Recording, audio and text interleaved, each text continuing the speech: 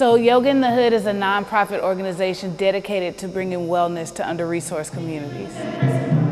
Right now we are servicing over 27 schools in DISD and other districts, and we have after-school programs where we come in and we teach social emotional development.